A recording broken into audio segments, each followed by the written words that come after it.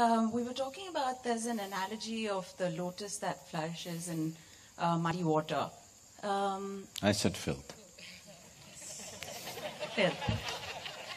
How do we allow the lotus that exists in each one of us to flourish in filth,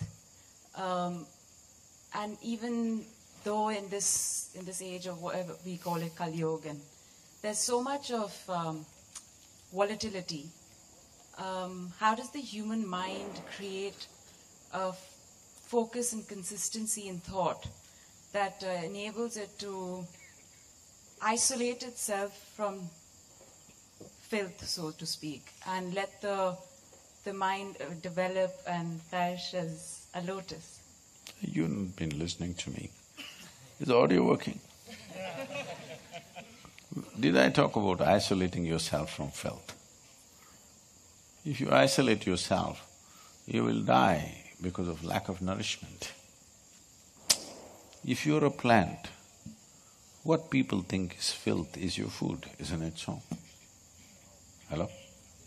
If you are a plant, if you are a tree, what other people think is filth, isn't it your food? So, lotus thrives on it. What is filth is only in the human mind, isn't it? Huh? This happened very wonderfully. I was teaching a program in a village in Tamil Nadu, way back, maybe 26, 27 years ago, in a small village called Velaithupalyam. I enjoyed those cute villages teaching very simple people, but they are the people who stood like pillars for the foundation to grow. So, I was teaching them at that time Shunya program, and I'm talking about how when you meditate, when you go beyond a certain level of relaxation, if you don't come out and become active, once again the blood will try to push back the impurities into the cellular level. This is like you gave so much filth to the municipality in the last 1 year and you did not pay your taxes. So, the municipality decides 10 loads of filth, they will put it in your house today and go because that's what has come from your house. So if they do like this, what will you do? In one voice they said, violet pot grow. That means, they said, we will use it in the paddy fields. I just got stuck for a moment. This is an example which is working wonderfully well in the city. When I'm speaking in English language and I'm talking to people, if you put back all the filth into your house, will you take it? No, no, no, we don't want the filth. But these village people who are all farmers, they said, violet pot grow.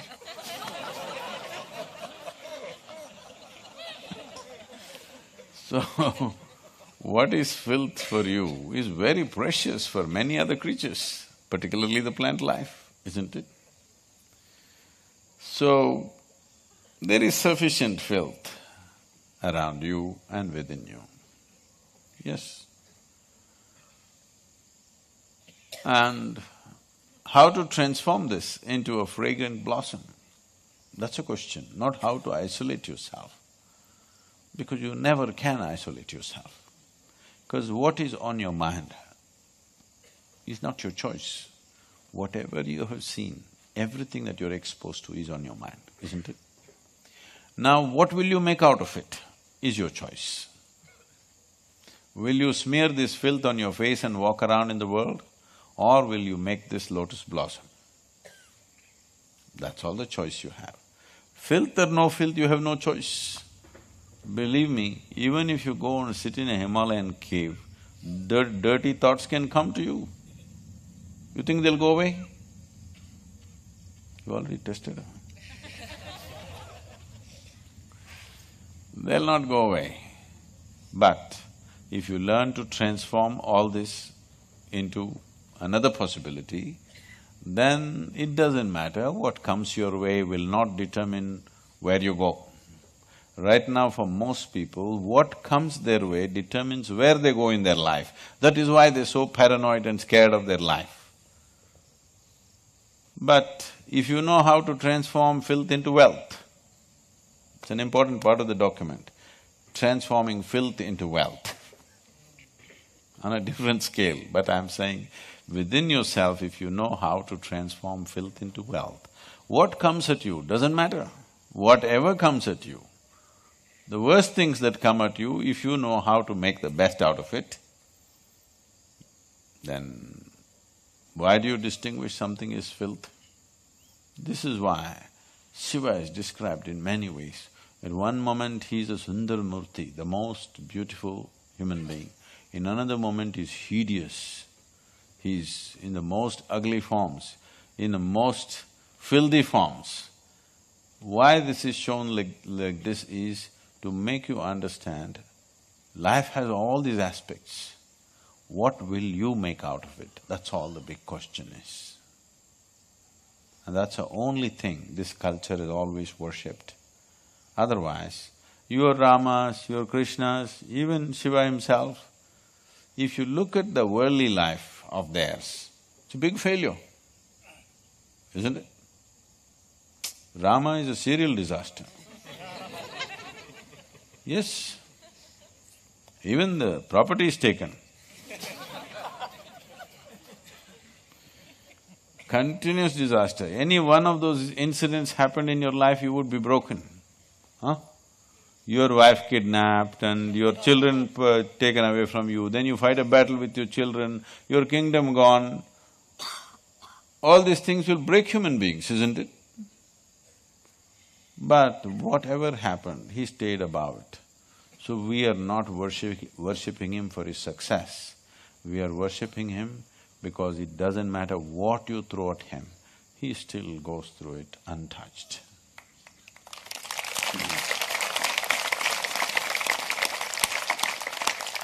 All their lives, if you look at it, if you look at the events of their life, it is one big failure. Krishna worked all his life to avoid that war. All he ended up in was in the terrible war. And he has to give his teaching there in that war. But he remains untouched. So this is becoming a lotus, this is making filth into a great wealth within yourself. You don't have… do you have a Duryodhana in your neighborhood? No. Dushasana? No. So that kind of ugly drama is not happening in your life, isn't it? Yes or no? The kind of ugly drama that happened in Draupadi's life is not happening in your life, nowhere near that, isn't it? Huh? Nowhere near that. Yes, it's happening to you. She's no, nowhere near that. You don't know what happened to her. It's another matter.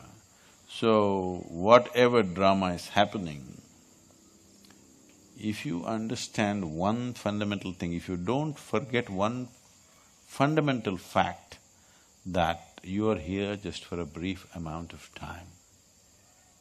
You came with nothing, you go with nothing. This is not philosophy, this is a fact of life. Don't think, yes, what is there, we all go. Don't make a philosophy out of it, it's a fact that you will go, isn't it? Hello? Yes. Is it philosophy that you will die, or is it a fact that you will die? It's a fact that you will die, isn't it? And it's a fact that you were born with nothing. It's a fact that you will die with nothing. So in between drama, whatever the hell happens, whatever the hell, all right, happens, you can make heaven out of it within yourself. Because just look at the joke of it. People who come with nothing, if they lose a safety pin, they will cry because they can't poke anybody anymore. Tell me, what are they not crying about? Just about everything, isn't it? So, will you get this point on your deathbed or today? That's all the choice you have. You'll anyway get it one day, believe me.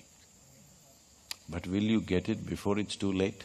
Or will you get it in time so that here there can be a blossomed human being or a constipated human being. This is all the choice. This is all the choice, there is no other choice. No, but Sadhguru, you know what happened? I will tell you what happens at the very end.